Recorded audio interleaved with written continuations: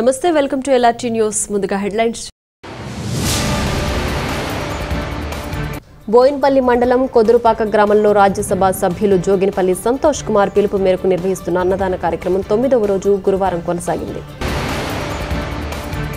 రెక్కాడితే కానీ డొక్కాడని స్థితిలో ఉన్న వృద్ధ మహిళలపై లాక్డౌన్ ప్రభావంతో పరిస్థితి మరింత దిగజారింది.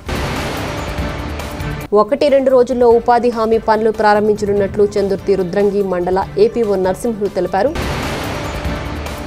వేములవాడ పట్టణంలోని రెడ్ జోన్ ప్రాంతంలో భారతీయ జనతా పార్టీ రాష్ట్ర అధ్యక్షులు పార్లమెంటు సభ్యులు బండి సంజయ్ పర్యటన.